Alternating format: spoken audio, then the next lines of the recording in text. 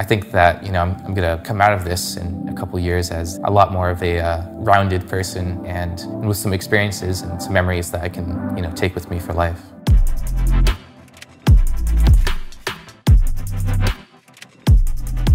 My name is Jeremy. I'm 23 years old and I'm in my first semester getting my master's in Biomedical Technologies. Biomedical Technologies is focused mainly on creating and engineering solutions for the biomedical and the medical field. So things like implants, like pacemakers, prosthetics, and even clinical machines for like a hospital.